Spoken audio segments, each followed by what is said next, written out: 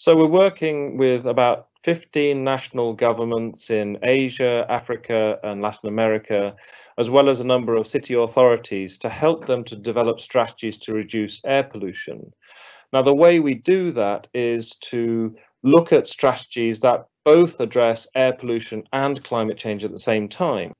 Now, if I give an example of the sorts of coherent strategies we're looking at, if we look at transport, then getting people around the city, one way to reduce the emissions is to get people to shift away from their cars and take public transport.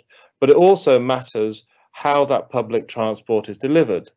So you could either have a natural gas or Euro 6 diesel bus, which will address air pollution, but it won't do anything for climate change. Now, instead of that, you could have electric buses. And as long as those electric buses are powered by renewable energy, you will address the air pollution as well as the climate change. But also, if we look at moving around the city and promoting walking and cycling, not only can we address air pollution and climate change, but we will also have a healthier population by getting people to move around more, reduce the cost of the health service, and we can address all of these issues together by trying to promote these coherent policies.